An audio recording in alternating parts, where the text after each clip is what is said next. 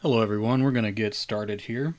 I believe I got everything set up correctly. I got a little checklist that I do when I go on Twitch, and even still sometimes I'll accidentally leave the sound on Twitch and then I'll get this echo going, or my microphone isn't working and I forget to look and make sure that's happening. So all sorts of things can go awry, but I believe I have everything in place.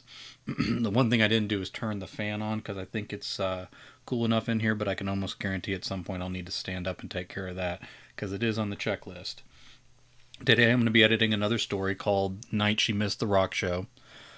This is it's similar to the title of a Joe Lansdale story called The Night They Missed the Horror Show. Now, of course, the Lansdale story is far superior, one of the greatest horror stories ever written, short story, and mine is nowhere near that league, but the title is a tribute to that. Now, this story is a little long. It's about 9,000 words. If I'm a good editor, I'll cut a few of those words out, but we'll see how that goes. I don't tend to do as much cutting as I need to, and that's where professional editors really do help me out a good bit. But short stories are kind of a place where you can play a little bit, I think. This story originally appeared in Middletown 3, Metal Apocalypse. There are four anthologies in the Middletown series, and a number of different authors. You can see them listed there, great authors. Contributed stories to that work, and all those stories are a little bit on the longer side. They're in the range of 10,000 words. Mine was 9,000. Excuse me.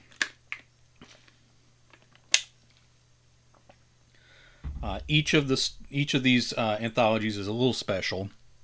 One thing about them is that every author is given this similar set of characters and a similar story setup, and then each author writes their own stories within those setups, and that tends to be where they kind of go differently, is how the authors play those out. So each of the stories in the anthology, again, share some characters, share some story details, and then the authors go in all sorts of different directions, all the stories being zombie stories. And this one is about a particular concert, and I talk about somebody who missed the concert. All right, so we'll jump into that. All right, everything looks good. These new these new setups that we have here, frames and everything, are things my wife put together. She's very talented, and I don't deserve her. All right, Night She Missed the Rock Show by Jay Wilburn. They said 14 was still too young for her to go. They always said that about her, and she had a creeping suspicion they always would. Sneaking is probably a better word than creeping, but I kind of wanted to use the word creeping in here, so I use it a couple times for her suspicions. Addison wondered if they would have let her go if she were a boy. No way to know. They had a boy before her, and he made it to 3 years old, but that was it. His name had been Robert, after her father. After her father, I should probably say his father, maybe their father. After their father. Born and died all before they had Addison as a consolation baby. Someone ran over little Robbie Jr. when no one was looking at some family picnic thing. Her grandmother had let slip once that her parents had almost gotten divorced over it, but having her had held the ship together. Addison had that same creeping suspicion that her dead brother, who she never met, I'll put commas there, who she never met, was the reason she was never going to be allowed to go anywhere or do anything. Her parents were already talking about her commuting to Middletown for college so they could save money. She might be the consolation baby, but they weren't going to let her slip out in the street and get run over during a picnic. Hell, they mostly canceled on everything resembling picnics. Alright, so that's a lot of backstory, and I might want to add something there in the beginning that sort of connects it to what's happening, but I don't know. We'll have to see. Okay, a semi buzzed close to the shoulder of the road. Tall grass whip-shot around her jeans, and the wind laced with diesel swirled over her, twisting her dark hair and ruining the line of red streak she had carefully dyed into it. In the darkness, did I spell dyed right? I tend to misspell that. In the darkness, The headlights washed her out in halogen light. Let's say white instead of light. Halogen white. Instead of saying light twice. Halogen white. And then the demon red of the taillights eased her back down into the night with the dying wind. The driver either did not see her or did not care. Either way, Addison put one foot in front of the other, headed west on the shoulder of the wrong direction,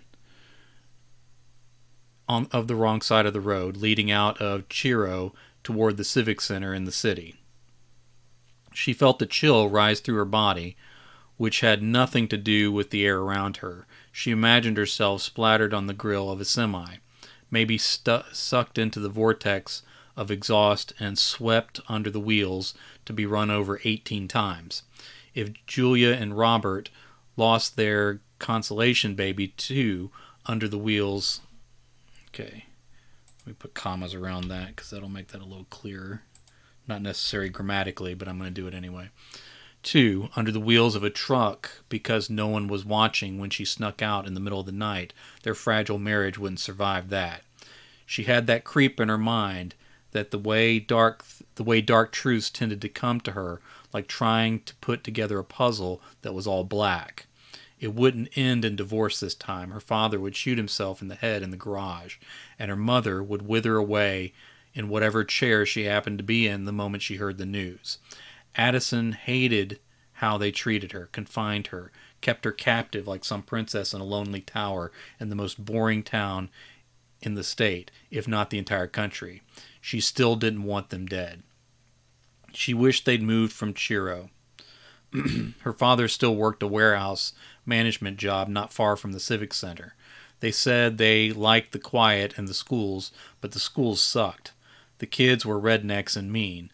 Beck was her only friend and the only one who appreciated what Addison liked, but even that was changing now, wasn't it? Chiro wasn't that quiet either. It was a wide spot in the road, and from their house you could hear the trucks blasting past all night. The speed dropped from 65 to 45 at the one red light, but no one followed that rule, and there were no cops in Chiro.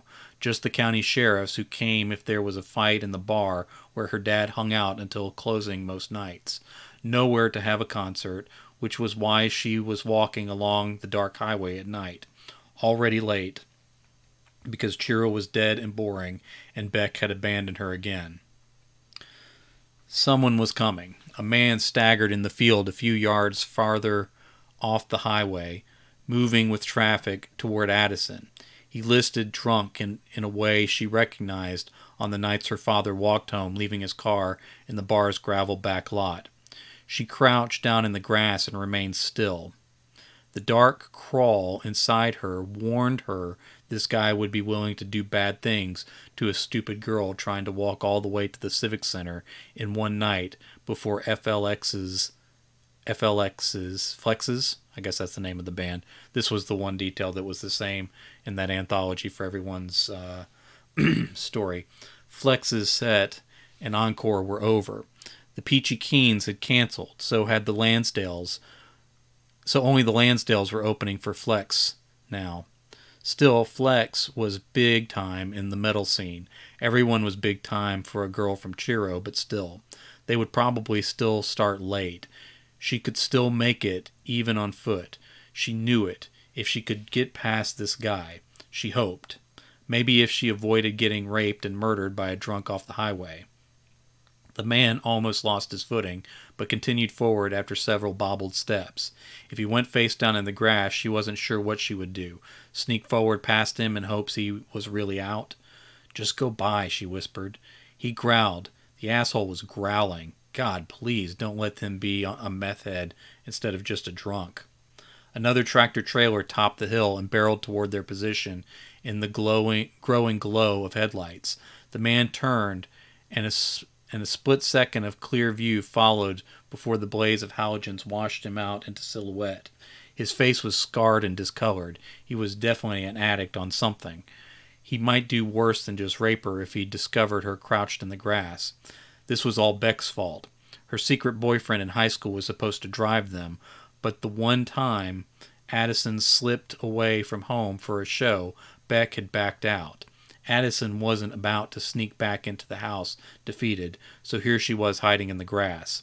The light filled the world, and Addison felt the shape of her own shadow spreading out behind her like a hole in the universe. The man's wild eyes followed the passing fury of the rig, and before the light dropped to the demon taillights, she met eyes with him. He stared right at her before the darkness fell again. Then he staggered toward her. Addison stayed down and frozen. His arms extended in front of him, and he growled louder than before. The mad, animalistic noise made her think of something other than human. She should have run, but her body locked in hiding position like a frightened rodent. The truck engine receded, but the monster of a man still angled onto her. "Run, you stupid bitch," she demanded of herself. She felt her legs finally unlock, but then he turned away from the road. He passed by her close enough that she could smell he had soiled himself.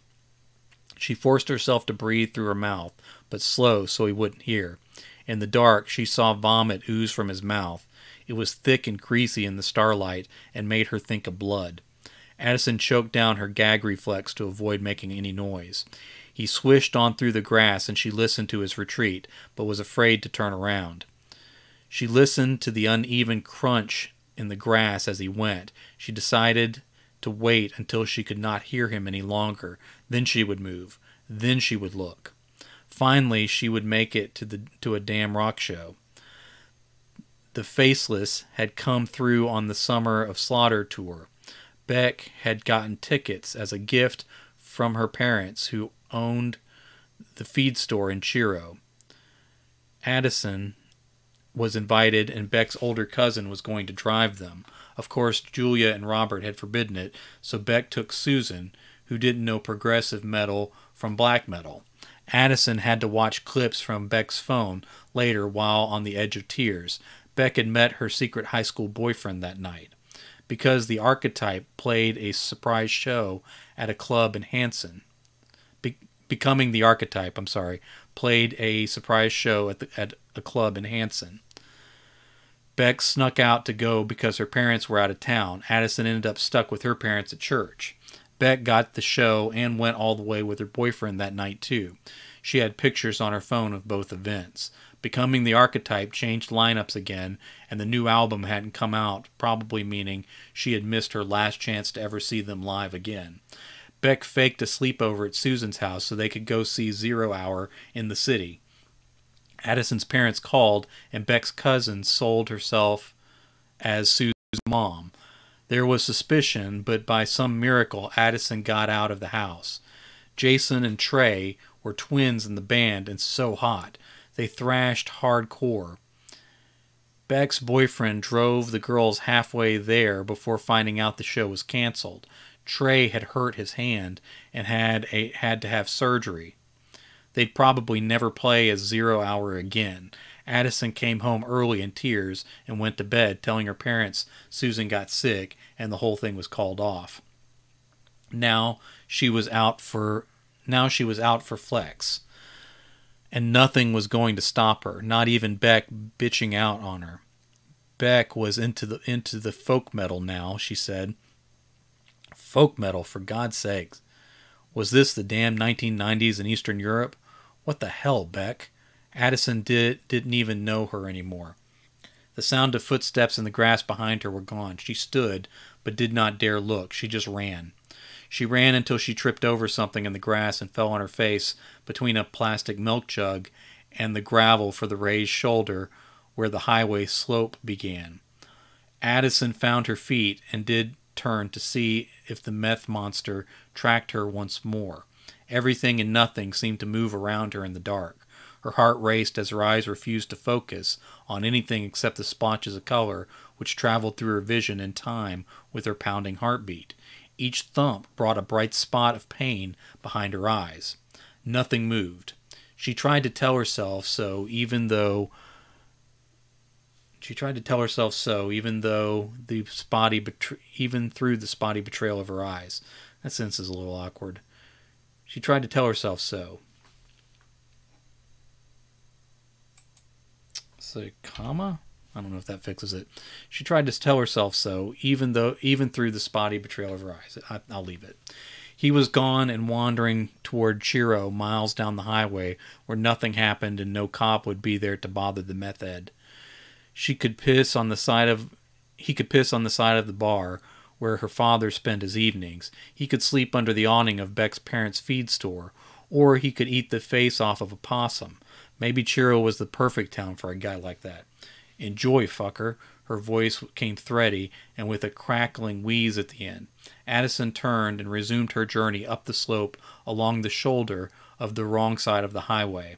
She topped the hill and saw nothing but dark road ahead. It wound through the landscape ahead with shadowy forest clustered on one side and empty fields stretching out on her... Okay, let's say on the opposite side. The opposite side. Let's see if that fixes it. It wound through the landscape ahead with shadowy forest clustered on the opposite side and empty fields stretching out on her side. That works. I have to go back, she said. Tears stung at her eyes, her chest filled with thick, prickly pain. It tasted bitter in the back of her throat, but not like something she was going to throw up. It was more something she would never be able to expel. Failure, regret, abandonment, and emptiness. It was a loneliness that had nothing to do with her family or Beck, really. It wasn't even Chiro's fault for all its obvious flaws. This was some poison in her soul, and she felt would cling to her insides and follow her like a curse. She would carry it all as she left Chiro at any age on any highway for any amount of miles. She wanted to get to the show, but deep down she knew it was too far. It was too late, and it was too little to fix what ate her up from the inside. I should go back. Her second whisper about giving up shocked her system more than the first. Her voice sounded pleading in her own ears. It dried up the tears like a sponge, and the feeling in her chest shattered with her heart beating hard for reasons beyond the climb of the hill. The nasty, jagged pieces of those feelings fell down through her insides, slicing at her guts and gathering in the pit of her belly. But her chest rose and fell on night air in the vacuum left behind. Her eyes made out a glow on the horizon where the trees and the curve of the earth swallowed the highway. In her head, she knew that was miles away and probably still wasn't the light from the city and the Civic Center, but in her heart, she believed it was there. One foot in front of the other was all it would take to get there. She would get to the show late, but she would get there without Beck, without her parents, and without Chiro. Addison did not decide to walk again as much as she noticed her feet moving one step at a time down the backside of the rise. She simply decided not to stop herself. Another part of her mind thought about the drugged man with vomit on his chin like blood. He walked on a path back to Chiro. She decided to turn around. He'd be on that path even if she went all the way to the Flex concert and came back wearing a Stigmata tour shirt for every penny she had saved and crammed in her jean pockets. That felt like 2 eternities away, though, on the other side of the eternity of the show. Forever is a long time at 14, but 2 forevers were unfathomable. Her parents' anger and punishment would be on the other side of those 2 infinities, laying end to end like sideways 8s. They would be on the other side of sunrise, which she began to realize would come far sooner than any of those other things. What if the glow on the horizon was the sun? She looked down at her watch in panic, but couldn't see the hands. Her arm shook as she walked, and her eyes still wanted to see spots popping up with every footstep and heartbeat. She should have had a digital watch with glowing hands. A digital watch or glowing hands.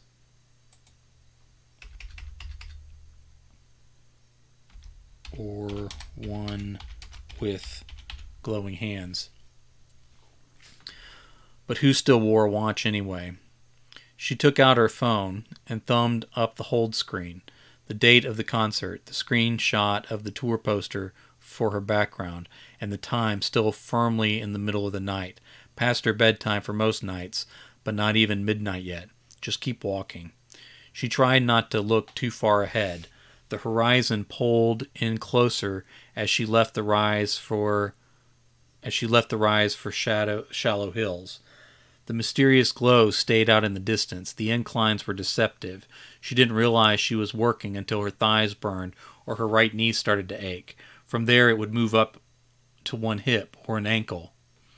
Up to one hip or down to an ankle. That's a good juxtaposition. She felt a raw spot on one heel, which was likely to become a blister. One big toe took on a sharp pain, like she labored to earn an ingrown toenail. Let's just throw in a was. I know that is terrible editing, putting in a was. She was laboring to earn an ingrown toenail. The horizon and the lights still stood too far away. She regretted looking and turned her eyes to the ground between her feet.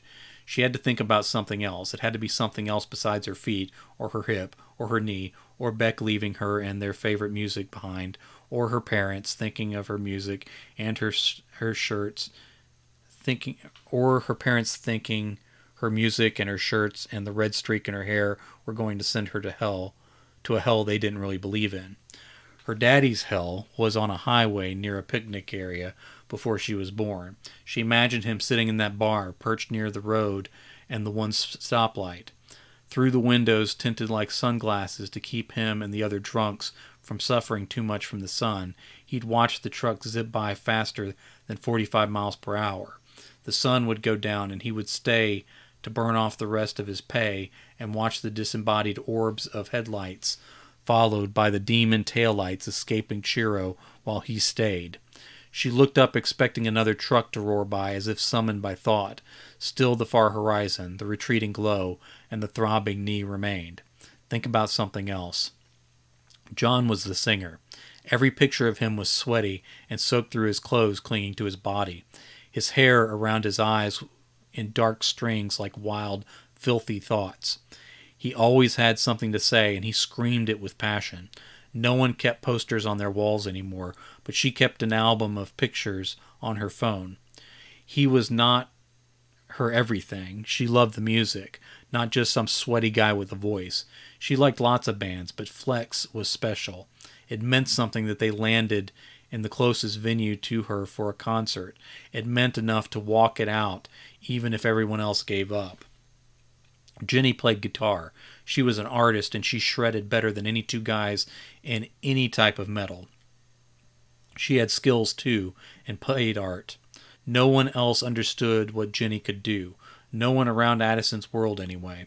Beck couldn't have understood if she left this all behind for something else. Jenny's playing made life feel like it could be something. If Addison couldn't ever truly be free, she could dream that she could be somewhere else and be someone else. That much was possible.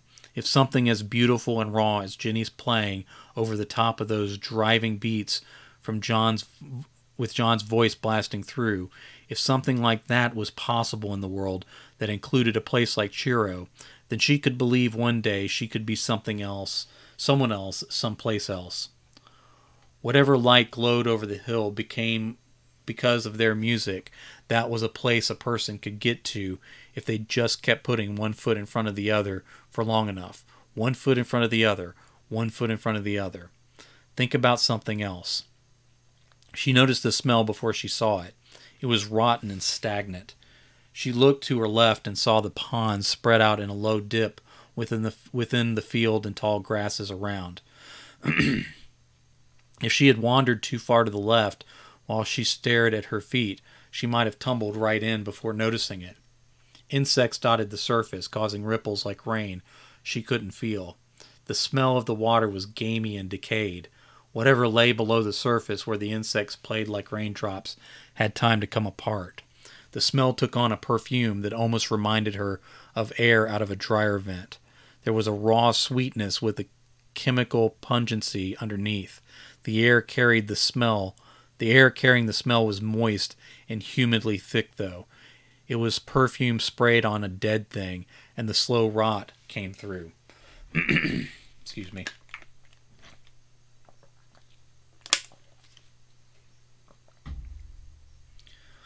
She looked away from the pond and was almost on the car. She was almost on the car parked where it ran off the highway before she saw it. And she almost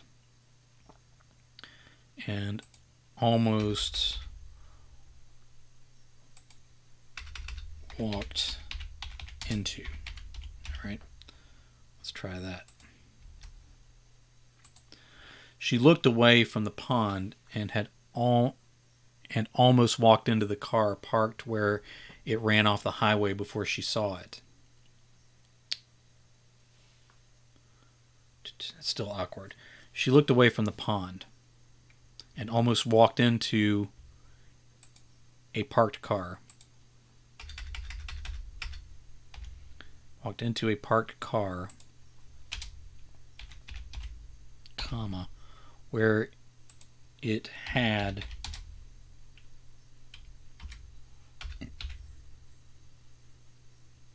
and let's say and before she saw it,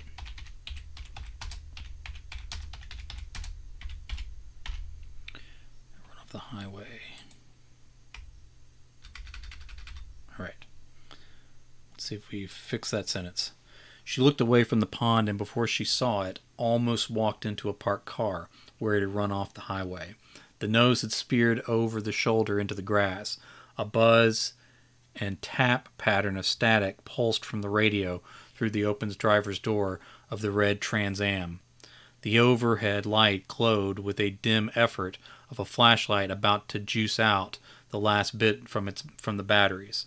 Inside, the seatbelt looped up over the steering wheel, and the rearview mirror twisted almost sideways and aimed at the floorboard, but no one sat inside. She shuffled along closer to the edge of the pond, sure that some near-dead thing would reach out and latch onto her ankle as she passed. The static faded as she rounded the passenger side. Yellow painted flames swirled over the hood. I'm a little out. Okay, that's a little out of frame. Yellow painted flames swirled over the hood. Her eyes tried to form them into the shape of a bird, but as she left the car behind, she realized it was the profile of an Indian chief with a hooked nose and a full headdress of fiery feathers.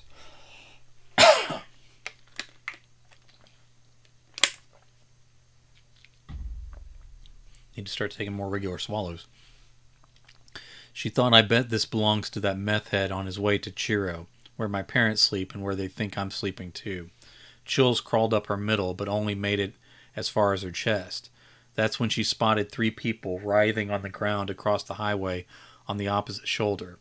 Chills turned to a straight main line of ice water, and she thought she might piss herself on the spot. One of them lay on his back, or her back, on the rocks. Shirt pulled up and pants around the knees. The other 2 used their mouths across the body of the first. Dirty slurping noises carried across the lanes. One of them raised their head. Not there. Let's say his or her. His or her. One of them raised his or her head and whipped the chin around to the side in Addison's direction. Her knees gave out and she went willingly to her belly in the grass a few feet beyond the Trans Am with the Indian face. All thoughts of the meth head to the west, Chiro, her parents, and even getting to the show evaporated. She could still smell the rot off the pond behind her. She watched the man go... Okay. It was a man. She watched him go back in mouth first. So gross. Addison lowered her face to the back of her hands, planted in the grass below the pavement. The way her thumbs touched and her forehead hooked around reminded her of how her mother used to make a heart shape. Thumbs hooked and her forefingers hooked around reminded her of how her mother used to make a heart shape with her hands just to show that she loved Addison. She believed her mother still loved her, but the hand hearts had stopped at some point. Addison stopped returning the heart signal with age and hormones. Then she rolled her eyes when her mother still did it. She got especially embarrassed by it in public. Her mother had quit after that. Addison turned her head to the side in the grass so she wouldn't feel the heart shape with her face anymore. She stared into the headlights of another truck rolling out of the glow to the east along the darkness of the highway. The truck slowed and flashed its lights as it closed on the Trans Am. It rolled past Addison's position and cut off her view of the disgusting scene across the highway. The exhaust or the brakes hissed with a low tone she recognized, well, from living near the highway for so long. Porta potties. The back of the truck was loaded down with them and held in place by thick straps. The back two potties near the truck's gate buckled inward with the pressure of the straps. These had to be from the concert, right? Where else would anyone rent dozens of potties? If they were hauling off the shitters, then the concert really was over. She had missed it, must have. These could be from anywhere, being shipped to any festival in the country, but some part of her knew this was a warning that time had run out. The Civic Center had bathrooms. It was an inside concert. Maybe they put these around the parking lot to keep metalheads and meth heads from pissing all over everything outside. She hadn't been to any concerts, so what did she know?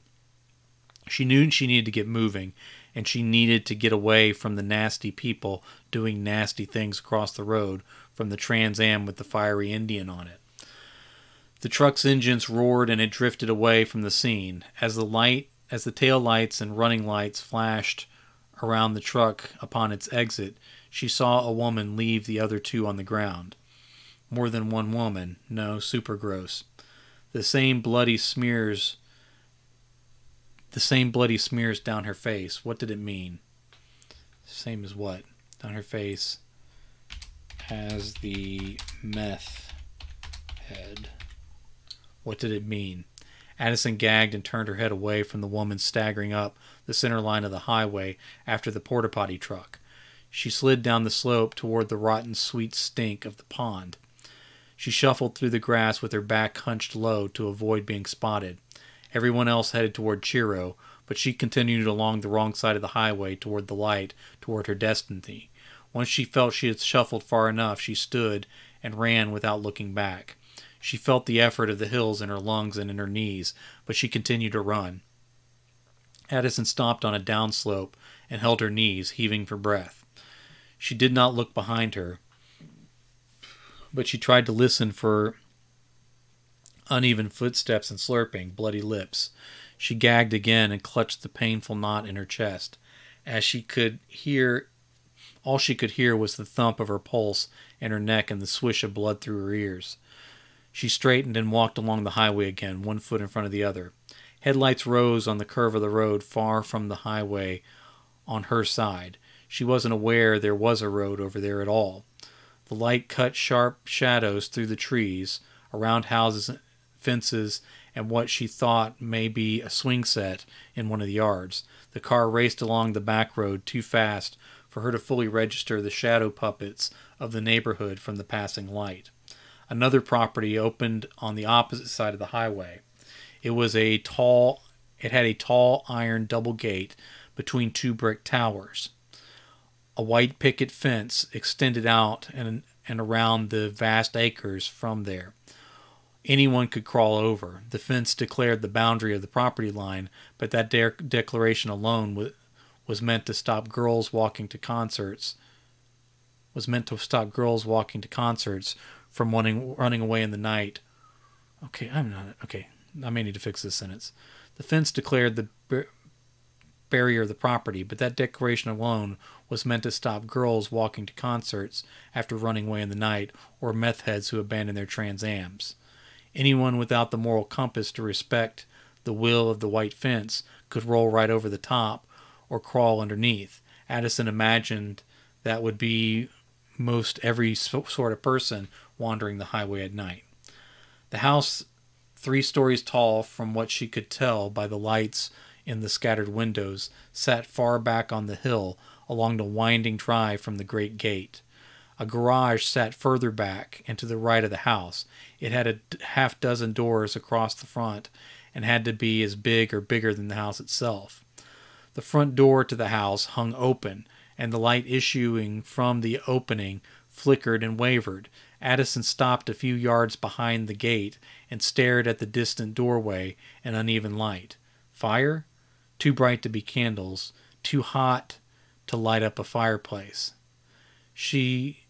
Too hot to light up a fireplace. She knew nothing about how rich people lived. Maybe they kept their fireplaces burning year-round. Oh, I get it. Okay. Too hot outside to be lighting up a fireplace. There we go. She knew nothing about how rich people lived. Maybe they kept their fireplaces burning year-round just because they could, then opened their front doors to let the heat out. Maybe big houses on big properties got colder out inside. She could not picture a colder house than her own home with her parents and their consolation baby, who wanted nothing more than to escape them in the night. A gunshot echoed down from the property, and then another. Her eyes traced the windows but saw nothing. Another shot, and then voices, laughing, screaming, drunken fun. Glass shattered, and another shot carried through the night. Maybe rich people shot bottles behind their houses, just like poor people in Chiro, more alike than different. The light from the doorway grew brighter, and shapes moved around inside. She moved on along the highway. She felt like the flashing lights appeared out of nowhere, but the highway grade spread flat in front of her and behind her for a long way. Okay, I know this is a section I need to work on because I went through it several times. I found it a little confusing. In the past when I was first editing it, so maybe I fixed it. I don't know. They had to have been in view for some time.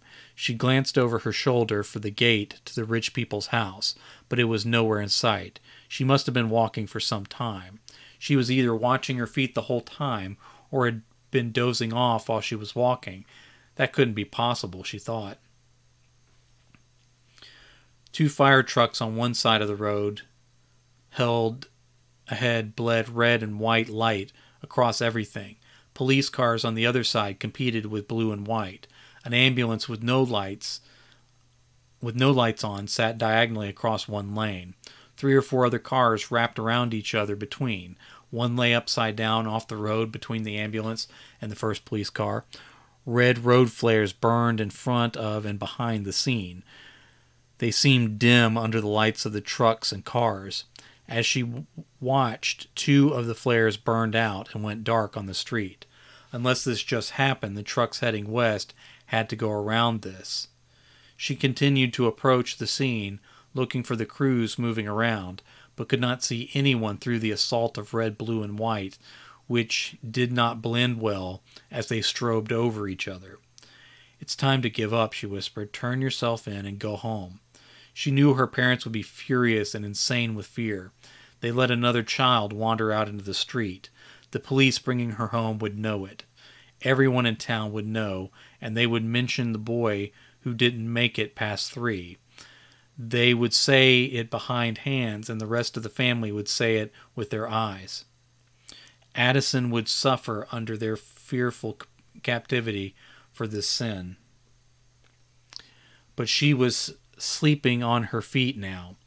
It was one thing to hide and sneak around meth heads and weird sex parties around Trans Ams. It was another thing to think she could sneak past police while she was ready to collapse from exhaustion. She reached the fire truck and stared through the angry lights into the empty cab. The driver's door hung open. The police car stood empty as well. A radio crackled inside one of them. A distant voice competed with the static for a few lost syllables, but then gave up the battle. The static pulsed through the speaker with the same dead rhythm as the radio in the Trans Am. The hair on the back of her neck prickled up, and chills ran from her belly to her throat. She found herself wanting to draw closer to the rich family's fire. The thought of the open door with the lights pouring out into the darkness filled her with deeper fear as she looked at the open doors on the vehicles and the silent lights whirling on top. Patches of oil spotted the highway in random splotches. tire marks thick enough to be from the big trucks headed west, stretching out from some of the puddles. The stuff that she thought was oil spills looked deep enough to swim through. Light played across the glistening, greasy surface. The white lights hid in flashes between other colors and almost made the spills look red like blood. She heard something behind her, and she turned away from the street. Addison felt a scream of fear rising inside her, but it caught, and no sound escaped her mouth. The lights prevented her from seeing anything out of the dark grasses, but her mind provided the shapes of figures staggering about. They had filth down their chins, and clothes in shades which could be blood under the right kind of light. She turned and ran past the fire trucks. The light still foiled her vision as she tried to see past her hallucinations into the reality of the night. Whatever was or wasn't out there, this was not the time or place to surrender herself to anyone or anything. Any creatures who might be overseeing this scene would not take her safely home were she to turn herself in. I'm going to put a comma there. She knew this deep down in the creeping places of her soul. Addison found the will to run again as she lost the courage to look for figures in the dark highway grasses of the night. She wasn't aware of when it happened, but she returned to a steady walk at some point. She drifted in her dazed walk of one foot in front of the other along the wrong side of the road. Headlights raced past her with more cars than trucks now. She drifted out from the shoulder as the headlights approached, and then closed in on the paved road again as demon taillights retreated westward. In her half-sleeping mind, she pictured the cars barreling into the abandoned vehicles and the dying road flares. She saw the lights dancing over wet streets which bled oil. She pictured it in front of the bar in Chiro where her father spent his nights. And the half-dream she saw him alone in the dark, pouring his own drinks in a glass with no ice. It spilled out over his chin, thick like blood. As fear and awareness started to rise from her belly up, the images broke apart and faded. She remained in her walking trance of one foot in front of the other. At some point, her mind registered a switch from darkness to the light of dawn. It was the flip of a switch where one moment it was dark, and the next she saw the first half of sunrise in her face. She stopped and looked around her and up into the first colors of the sky. She tried to think how close she was to the city. A gas station sat ahead on her side of the road. Farther ahead, a shopping center spread out with a laundry, a tax office, a bail bondsman, a vegan market, and a pancake house. They were all closed. Almost 6 a.m. Addison wondered why no cars had passed her in the night. Her mind played the flash of headlights and taillights, but she did not register it as a memory. A flash of her father bleeding from his mouth inside the bar passed over the screen inside her head. Her heartbeat increased, and she shook off the strange vision. The concert is over. What are you even doing here?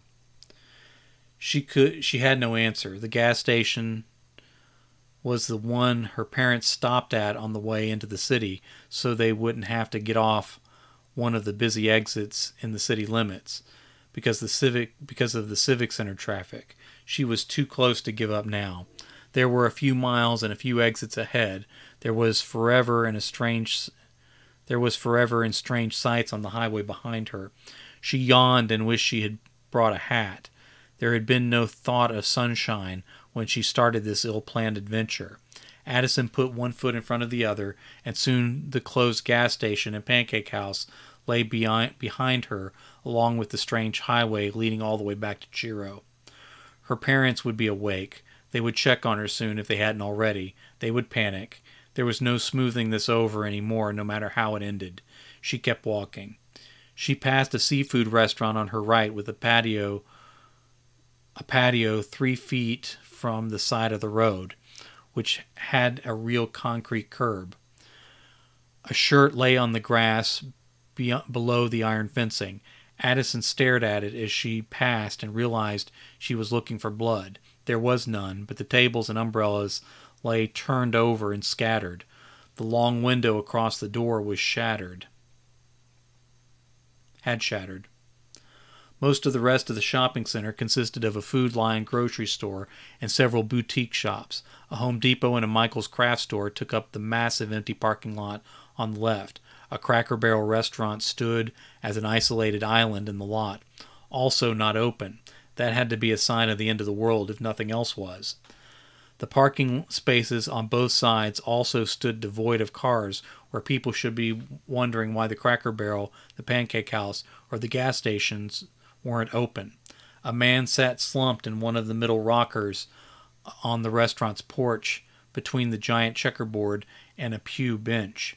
The old man spilled over on the left arm of the rocker until his knuckles rested on the ground. His ear lay on his shoulder, with his chin against his chest, hiding his face. She hustled along past the store, hoping the man wouldn't raise his head. Why it mattered she couldn't say, but Addison felt sure it would be bad if he did. She crossed an empty... She hustled along the path... I lost my place.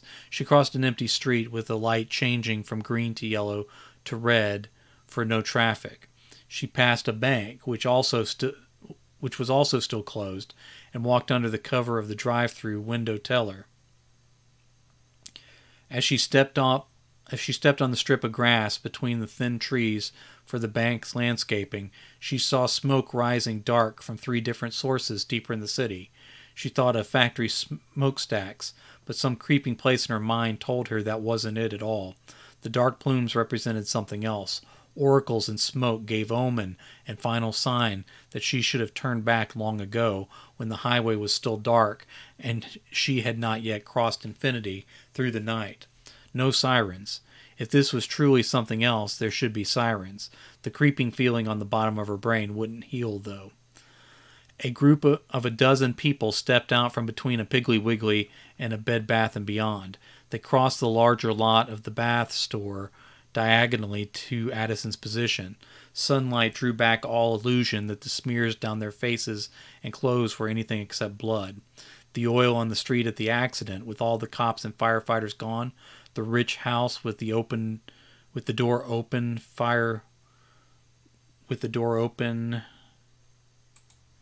and a fire flickering, gunshots and shattered glass. Oh, I get it. There we are. With the door open, fire flickering, gunshots and shattered glass. The nasty lovers going in mouth first across from the Trans Am. The meth head wandering through the night like a zombie, all headed toward Chiro. One of the wandering bodies revealed exposed bone through the arm torn away, where the arm tore away messy above the elbow. The cheek hung ripped down to the teeth and gums, with meaty flaps of flesh left behind on the side of the skull. One of the women had an empty hole for one of her eyes. As they wandered, she turned her empty socket toward Addison and the bank. Addison dropped to her knees, but still felt exposed on the grass which edged the back lot of the bank. The bloody wanderers crossed the highway without looking and angling toward the Food Lion. She turned and ran for the bank and away from the wanderers. She stopped at the corner of the Piggly Wiggly and turned in a full circle. I don't want to use away twice. Sorry about that. I was just considering whether I should specify she's running away from the bank, but I think it's clear. I just read it wrong. Which way to the Civic Center? Something crashed inside the pig, and then the glass impacted with a thump from the inside, a few panes down from the actual door where she stood. The white swatch of reflected street wavered with the hit. She could not make out the shape inside, but she thought about the broken window at the seafood place and the bloody gang strolling through the parking lot. Addison turned and ran through the parking lot several feet from the highway. The buildings gave way to grass. High above stone soundproofing walls along the multiple lanes. Construction equipment filled the broad dirt median, but none of the workers had shown up either. She crossed streets next to overpasses, looking cautiously in both directions before continuing along the high grass next to the trees. After the third overpass, she realized she was looking for wandering people, not traffic. The highway curved ahead of her, and the ramp for an exit rose away from the right lane. A green sign with reflective letters declared this was the exit for the Civic Center. The traffic snarled in every lane in both directions, beginning here. A tractor-trailer had jackknifed, blocking the way west. She saw 3 accidents on the eastbound lanes extending beyond the exit. One car on the shoulder sat engulfed in orange flame, with smoke as dark as tar billowing from underneath. No sirens, no one coming to help. Most cars sat open and the vehicles abandoned. She saw a body face down on the ground between lanes. "Don't get up," she prayed. More wanderers strolled east between the westbound lanes under the shade of the overpass for her exit. As they emerged in the morning light, she saw their torn clothes and bloody wounds. They lurched and wavered like the meth-head zombie had. She continued above the highway. As she continued above the highway, she saw the high windows, glass walls, and elegant curve of the Civic Center. Why am I still bothering? She left the top of the highway wall and cut through the trees anyway. Her shoes sounded too loud in the leaves. She stopped, but still heard crunching footsteps. Addison dropped to her knees and looked around. A woman wearing a Stigmata tour shirt, torn open to one cup of her bloody pink bra, staggered between the trees to Addison's left. She turned to watch the woman leave the woods and step across the grass. She reached the top of the wall, lifted a foot out into space above the highway. She won't do it. The woman stepped off as if she expected to fly and vanished off the side faster than Addison's brain could follow the motion. The unseen impact off the drop came sharp and metallic. The soundproofing wall had not done such a great job. Her stomach growled, and her own hunger on the tail of that strange woman's suicide made Addison queasy. She stood and rushed through the trees to the grounds and sidewalk behind the center. She looked up at the wall of glass which extended several stories above her and had blue tinting. The scant forest behind her and the deadly canyon of highway twisted into nightmarish shapes over the surface. She saw the shape move toward her through the reflection. Addison whipped around, expecting to see the creature coming from behind. Nothing. She turned back as the bloody man walked face first into the inside of the glass in front of her. He bounced off and fell to his back, leaving a bloody smear where his face had hit. Addison backed to the edge of the sidewalk. The mangled body inside found its feet again, and Addison marveled there was enough muscle left on its bones to stand and move. It craned its neck to look at her through the glass and around the smear. Its extended throat open to vocal cords and the bones of the esophagus. Addison wasn't hungry anymore. The creature, which could not be alive, clawed at the glass. The jaw opened and closed, its tongue traced out between the teeth with each opening. Addison followed the sidewalk around the wall, and the creature followed her from pane to pane. Its hands thumped past the metal barriers between sections of glass. It had hit its head once and stumbled, but returned to the glass. As the sidewalk sloped up, the wall turned to alternating brown and white block. She left the windows behind and hoped the thing inside the glass didn't find its way to a door. The parking lot spread out below her. This appeared to be where all the cars in the city had ended up. The porta potties lined one side, so they had not been picked up. A boat of a car had run through one of the potties, leaving a mash of plastic, blue water, and filth. It ran down the grass and took out one section of fence. Driver's door sat open, much like the vehicle along the highway in the night. Other cars had attempted to flee, but failed. A few windshields were cracked and or shattered. Others were splattered on the inside or out. The wanderers on the far side of the lot moved aimlessly through the rows. A few writhed in their seatbelts within the cars. Other wanderers ignored them. She turned and faced the entrance to the civic center. The row of doors stood broken all the way across, until the shards and pellets caused the sidewalk and foyer to look like a pond. She glanced behind her to be sure nothing crawled toward her with its throat torn out, but its jaws still working. None of the wanderers appeared to have noticed her. I came this far. Nothing about this statement felt right or true. Running felt right. Hiding felt right. Getting the hell out of there felt like the right choice because so many of the others who came to the show now on time couldn't. Blood spilled like oil. Beck and her boyfriend had dodged this whole nightmare, and Addison could have too. If only I had been my usual disappointing self for one more night. Her feet were moving again, one in front of the other. She realized once her sneakers crunched on grass. Then the shadows of the venue swallowed her. She stood and listened. Air still hummed through the vents. The wooden doors across opened to the back rows of the seats.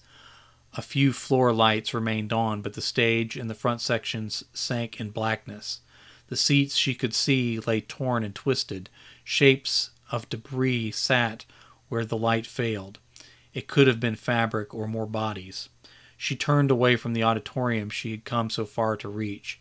She crunched towards the exit again until her eyes caught the shirts hanging from a booth rack above the table. Merch. She left the glass, and her shoes squeaked on the tile. Flex bandanas, shirts, backpacks, and CDs. Who still listened to CDs? Lanyards, bottle openers, bobbleheads, ball caps, coffee mugs, water bottles. She looked behind her before grabbing a backpack with John's sweaty face on it. She stuffed in a couple CDs anyway. She'd figure out how to play them later. She took a few bandanas, a couple repeats she knew, but she had snuck out and now was stealing. No time to be picky.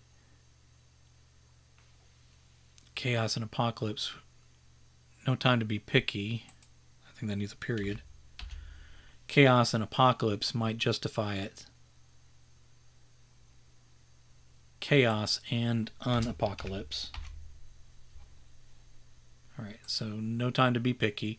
Chaos and an apocalypse might justify it, but the creep in her soul told her she was excusing herself. She pulled a green flex cap over the red streak dyed in her hair. The tag hung down by her ear, but she left it. None of the shirts were her size. Lots of triple XLs. Either they expected a lot of fat fans or all the little girls bought them all before everything went bad. She climbed up on her knees on the table and thumbed through the tags along the racks. The plastic tabletop strained and popped on the metal legs under her weight. It hit her in the back, knocking her and the pack off behind the table. The shirts wavered on the racks. The creature with the ripped throat leaned over and reached for her. A slick string of gore oozed out from the dark hole at the base of the wound. The creature hissed and clicked instead of speaking or growling.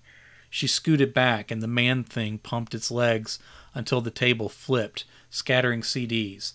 The booth walls began to fold. She grabbed her stolen pack and the closest shirt without checking the size. She started to get to her feet, but then reached past the spilled bobbleheads of the bass player and drummer to grab the last pair of John and Jenny dolls. She snagged another baseball cap too, this one black. The monster kept coming, crunching the CD jewel cases under its knees. Addison backed to the wall and dodged around the collapsed booth. The creature crashed out with a pink flex bandana pasted to its bloody chest. She stuffed the rest of her stolen goods into the pack and shouldered it on the run. More creatures in as bad of shape as the throatless man wandered out of the seating area. Their eyes lighted on Addison, and they reached for her with jaws open and bloody teeth showing. She ran over the pool of glass and into the growing heat of daytime in the vast parking lot, eyes turned on her from the rows of cars closer to the entrance. The creatures honed in from outside as the throatless man and the others wandered out behind her. She looked to the right at the endless cars extending to the gates, which appeared closed from that distance. From this distance. Which appeared closed from this distance.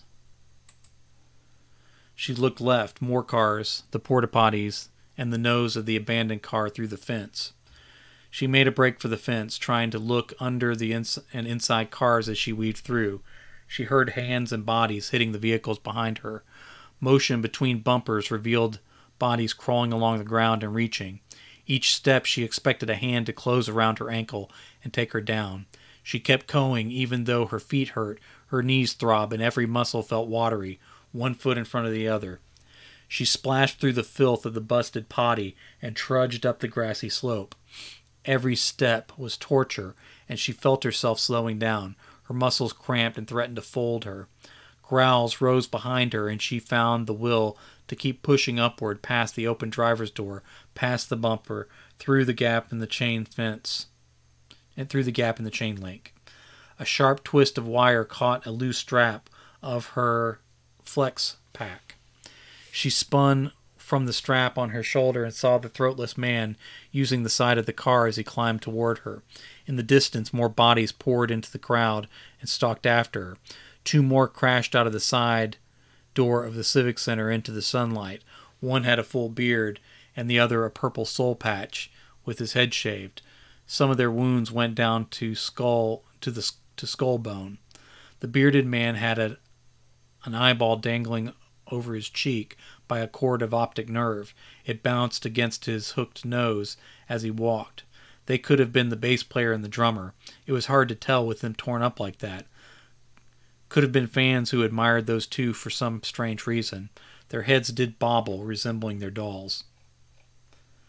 She saw no one in the crowd who looked like John or Jenny. Maybe they made it out of whatever this was. It was possible. There was hope. They could get a new bass player and drummer easy. Lots of bands did. Addison would still have their music until then, and they would continue to speak to her like they had always done. She missed the show, but she completed her journey. Addison unsnagged her pack from the wire and continued her climb up the slope beyond the fence. She stumbled onto her hands and knees, feeling her exhaustion deep. Let's say her deep exhaustion.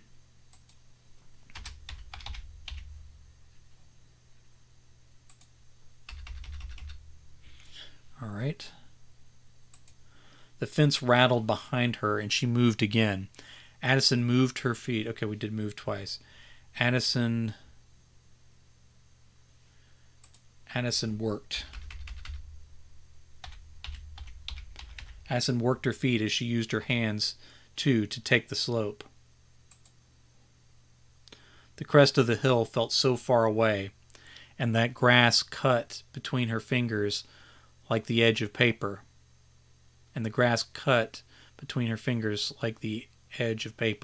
She kept going. No idea what was over the top. More roads, a burning city, more wandering monsters.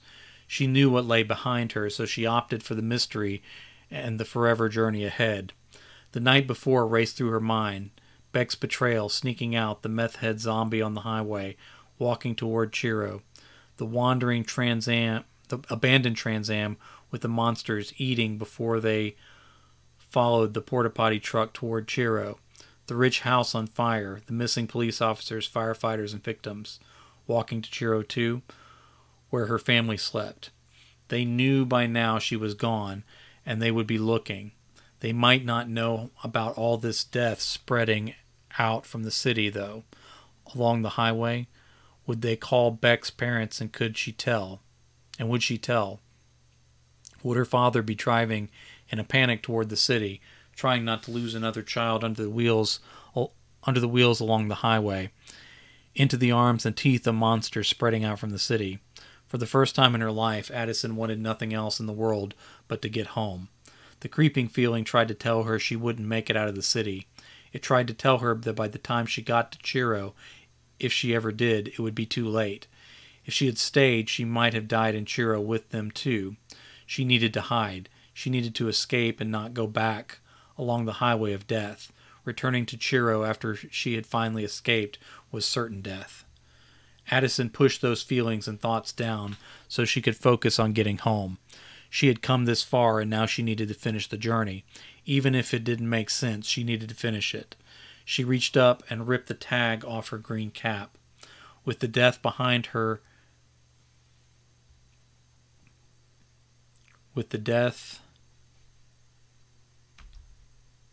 okay, let's say the hungry.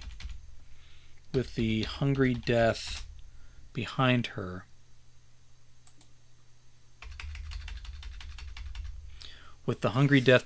she climbed the hill, hand over hand, and one foot in front of the other. And that is that. Again, this story is going to appear in 31 Stories for Halloween on my Patreon page.